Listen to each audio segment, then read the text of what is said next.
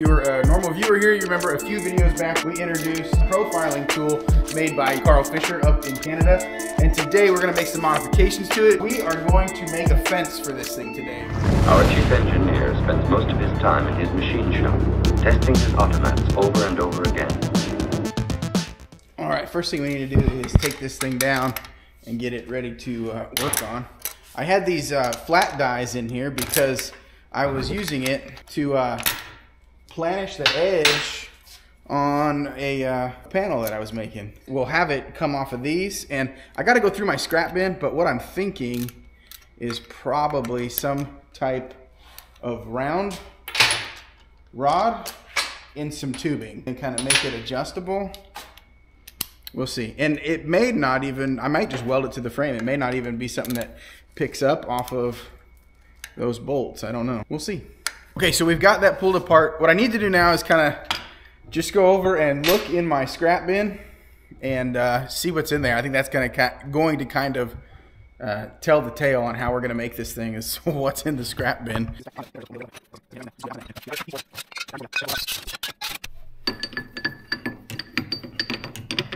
Let's see what this stuff is.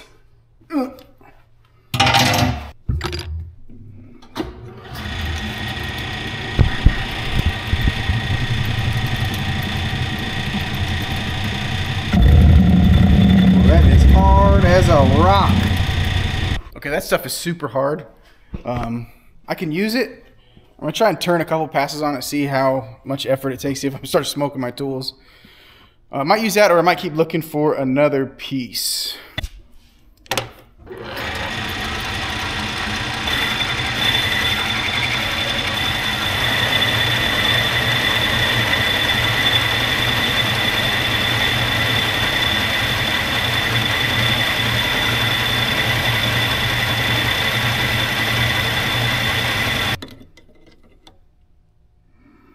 That is 738.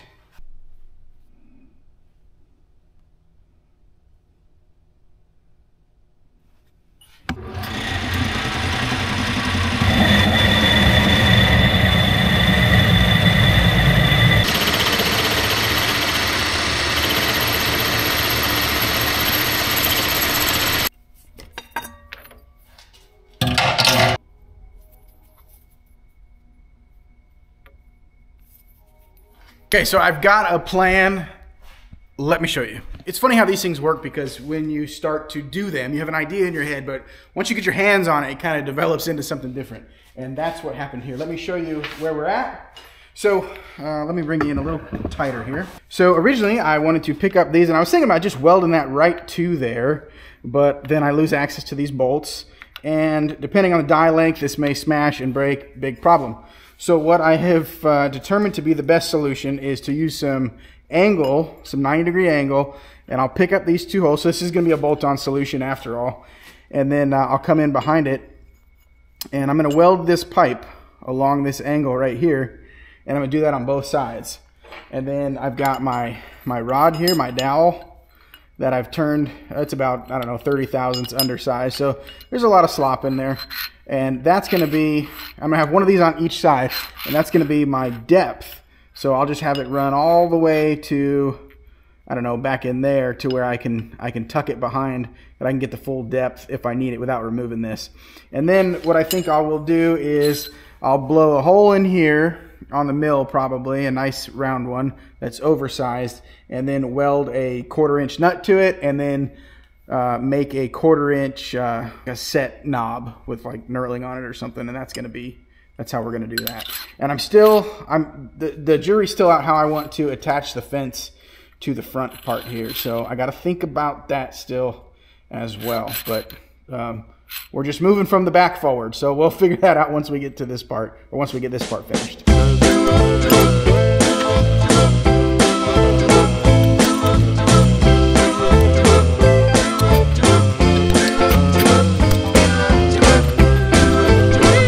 Some headway. Here's where we are.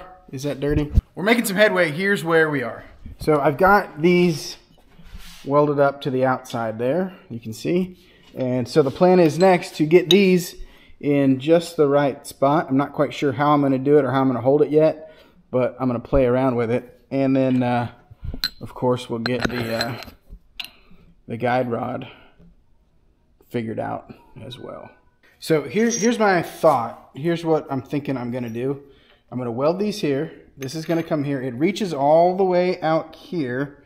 So I want to put the fence on the tip of this. So like this right here has probably got enough purchase, and then I could do a set screw in there. It's kind of sloppy, isn't it? I don't know, maybe I'll shim it up. I'm not super pumped on that, but the idea is if I drill and tap here, I can use like a piece of angle and then, you know, put the fence on that way, which I think could work. I don't know, but for now I think I'm going to drill and tap the ends of these for 1/4-20. So I'm going to set up my tailstock for this. For 1/4-20, you want a number 7. So that is what I have here, number 7. But first, we're going to center drill this stuff. So we'll use a center drill. Chuck this back up. A lot more lathe stuff in this video than I had anticipated, but I will go this way.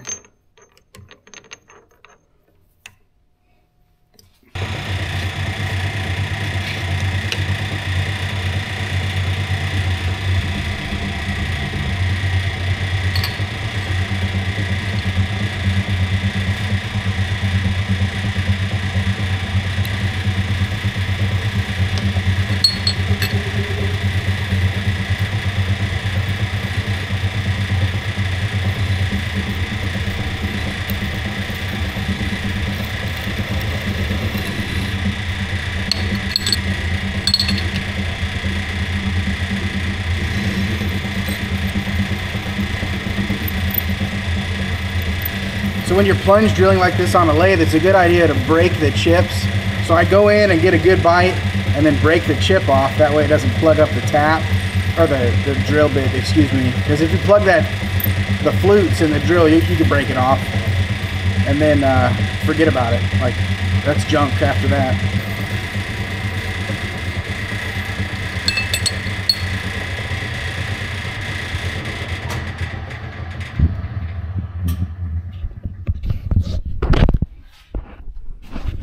Okay, now we're going to tap for 1/4-20. I've got my taps over here. Okay, I'm going to show you, I won't call it a trick, because there's going to be people out there that abhor this idea, that think it's very bad. But I'm going to show you something that works.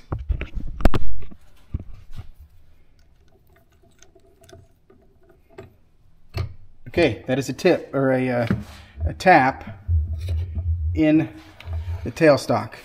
Now here's what I'm going to do. I'm going to run this up, turn it off, and I'm going to shove the tap in there with the tailstock, and it's going to get it started straight. Okay, it's in there straight now. So we can back this off, move the tailstock, run this back, and we can tap the rest by hand. And I'll just lock the spindle. Like I said, people are going to hate that, and you might be one of them. I don't know. But my grandpa taught me that, and he sent rocket ships to space. So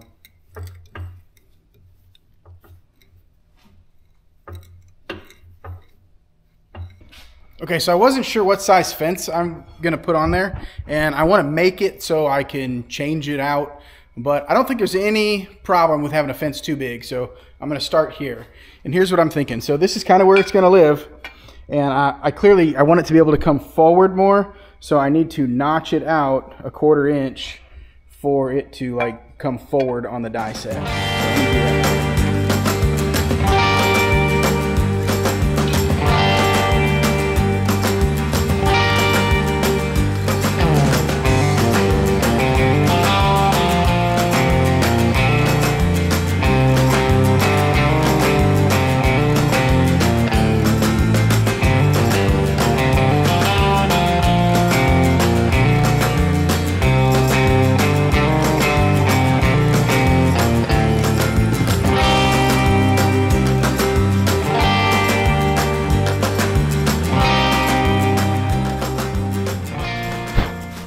Hey, I think that's gonna work. Let's try our proof of concept over here. So if we have this back here, oh, dude, I mean, it's almost like I know what's up. Yeah, buddy. Look at that. Okay, and that's gonna work good. So we've got that. Oh, it just fits in there just perfect, guys. Look at that shit. Okay, that was an accident, but a happy one. It turned out super great. So now we got to come in through here, and we got to figure out. Actually, you know what? I was thinking that's not a fence, is it? That's just a table. That's a fence. Like that is a fence. Okay, but that is perfect, and that is exactly. Oh, you're not even looking. I had it the other way, basically like that. That's dumb. So now it's a fence, right? Now we need to figure out screws for this thing and positioning on that. You see what I'm thinking here now? Are you guys picking up what I'm stepping in? So we're gonna be like this, right? And then we can just shh. Yeah. Sick.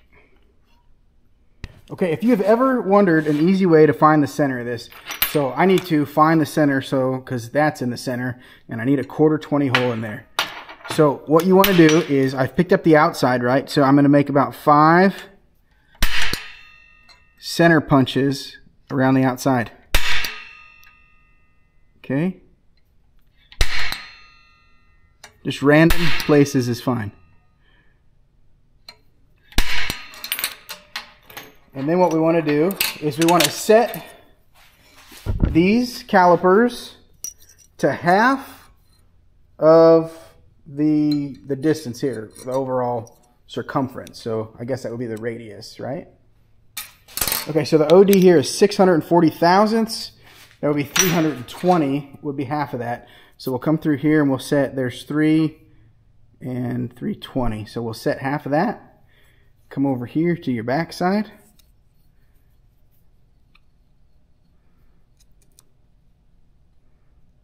And this is going to be like horseshoes and hand grenades. Just pretty close. Okay. And what we're going to do is we're going to pick up those holes that we grabbed earlier. And we're going to start, my camera's in the way, but we're going to start dragging little semicircles across the inside of this circle. Okay. So I don't know if you can see that, but I can. There's 1.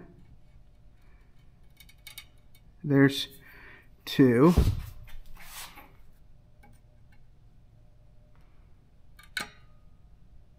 And it's important that they go through the center. There's 3.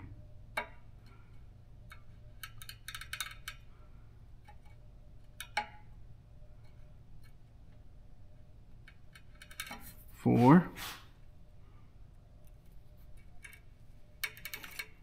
5. I don't know if you can see this or not.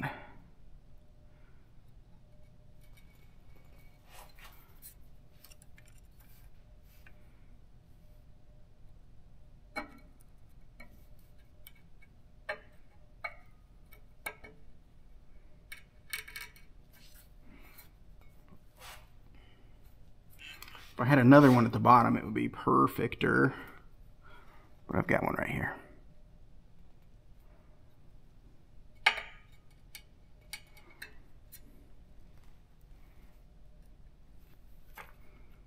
Okay.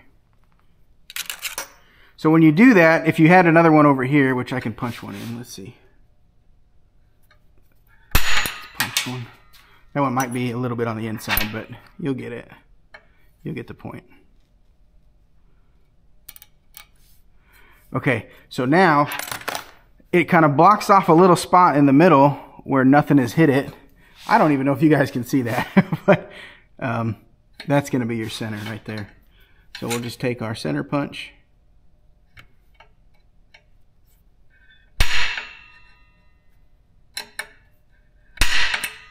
And now we've got the center. See if I can't get a better There's some paint on this, so that might be hard to understand as well. But basically, you scribed semicircles around this thing, and it left the center of it open. The more you do, the more precise you can get. But for something like that, that is probably more than enough. So now we'll just blow a 1/4 hole in it. Okay, here's where we're at. I've got this C-clamped up to the tool here, but this part is it's in there now. So I'm going to use this to give me like a good spot to tack this guide tube up to, and then once I do that, I'll be able to go over to the other side and figure out where I need to put the guide rod on the other side. So let me tack it up real quick.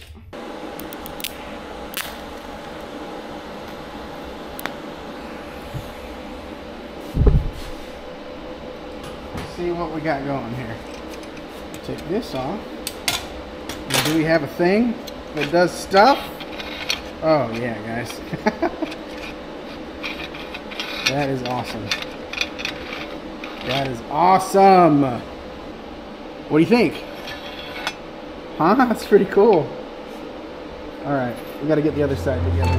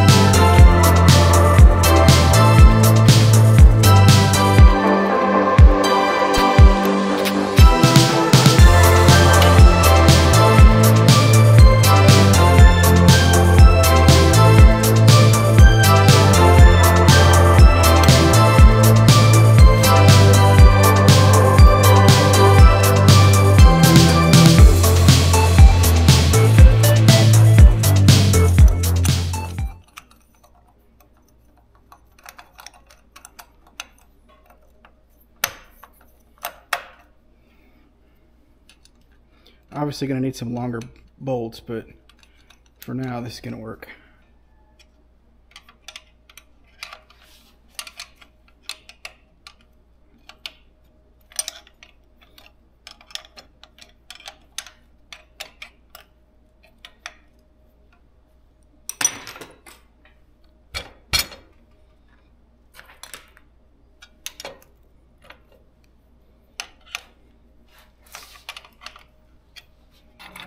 Heck yeah. Now I need to come up with some like thumb screws or something to stop it. But I mean, it clears everything. Look, clears under here. So that's good. It clears right in here. Comes up to the tool. So if you're like running a piece of sheet metal through it, you're like, brrrr. That's it. Brrrr. Brrrr.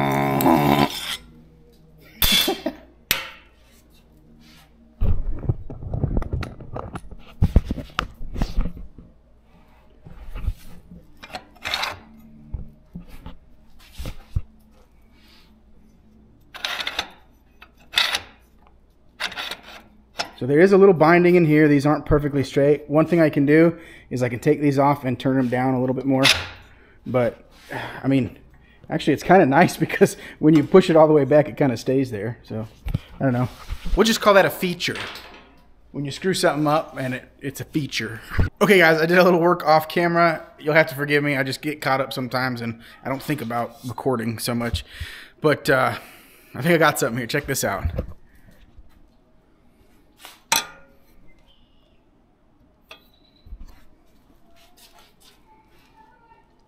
So I mentioned earlier that, that my grandpa taught me that trick with the tap, and it was good enough for him, and he put stuff into orbit and on the moon and stuff.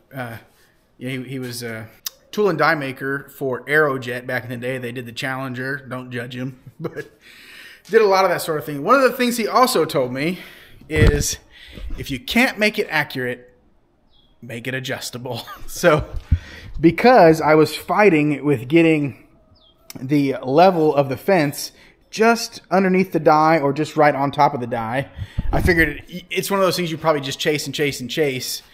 Better just to make it adjustable. I did that by taking the front holes in this bracket and just opening them up. I stepped them up to like 3/8 or you know, whatever that unibit, the top on that unibit is. And now what I can do is I can tighten the back, leave the front a little snug, and then tap my fence up and down kind of into place. And then for locking it down, these are just 5/16 coarse nuts. And I'll probably do like a, I don't know, I'll weld like a little piece of bent V material so I can just swing them on and off. And then get them hand tight. Or, I mean, you just keep a wrench around because everything else is 9/16 on this. So I figured that could be 9/16 too. And that works out pretty good. You just loosen them up. And then, oh, you don't need the fence? That's fine. Just go ahead and push it back out of the way. Or you want to adjust it some other way. So there is a little bit of binding in the fence. Here, let me see. When you get it towards the back. And I think I'm going to take care of that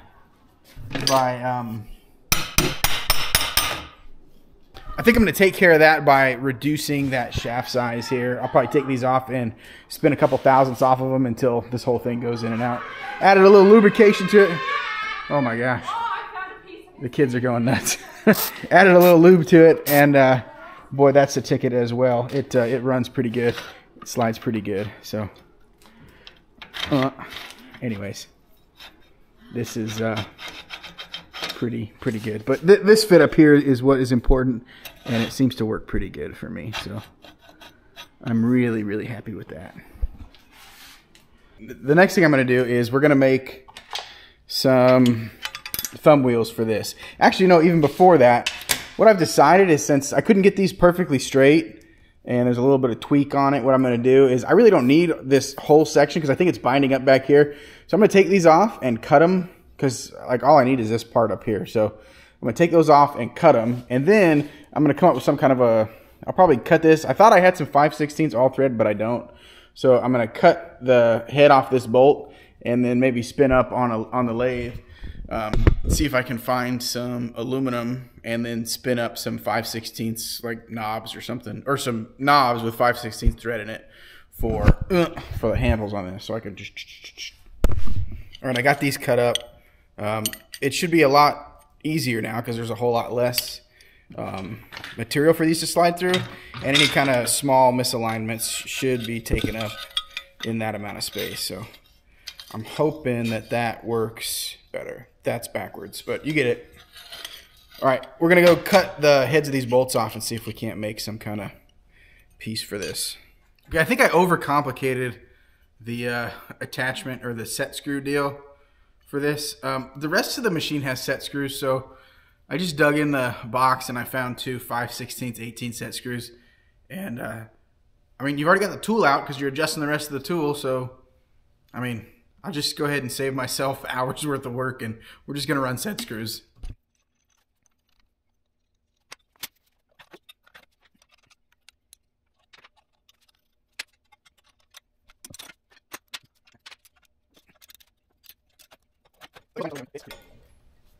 Well, it cleared most of the binding up. There's still a little bit in there, but I mean, it's pretty good. Yeah, that's plenty for me. That works great. Give it a little.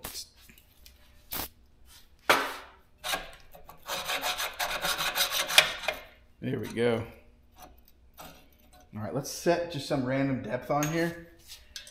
Give these a little tightening.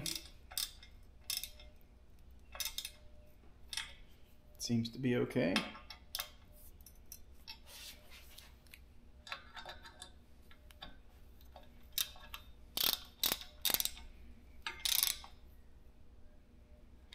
That looks good. Just give it an unk on all these guys. This is good. It doesn't look like the fence gets in the way of anything. So that is actually pretty important.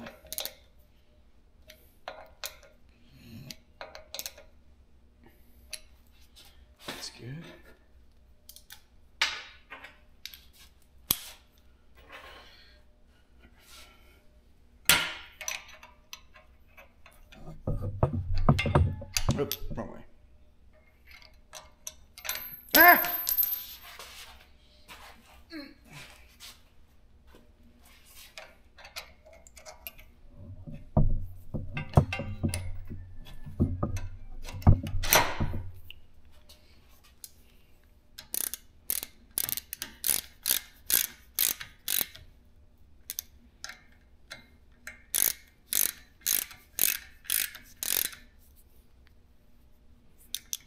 That's good. That's good. All right, so we've got it set up now to where the fence is like at a random depth. See, I'll bring it in a little bit tighter here. The fence is kind of just at some arbitrary depth.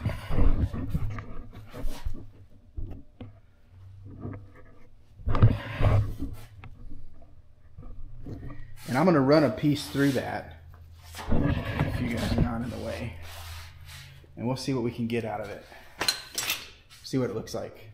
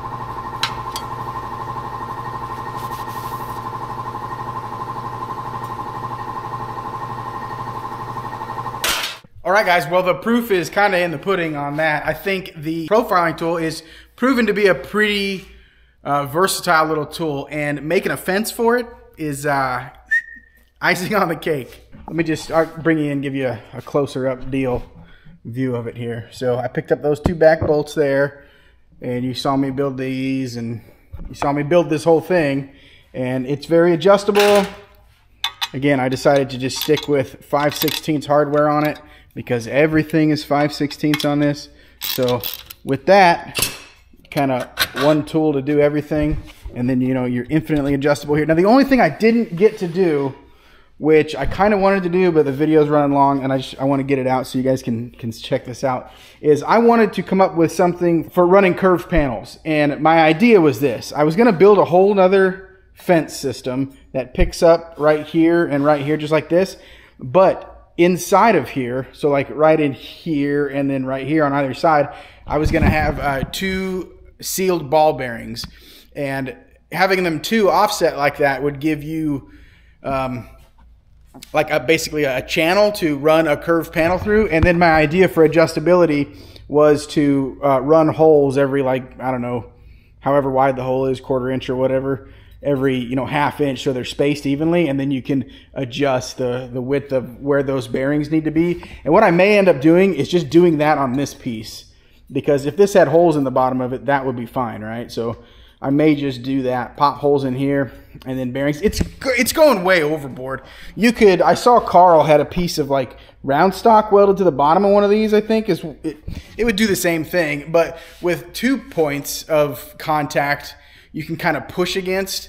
With 1 point of contact, it would kind of rotate around that 1 point, but if you had those 2 points, the furthest point of the peak in the panel or the roundness in the panel, that doesn't make sense. But you know what I'm saying?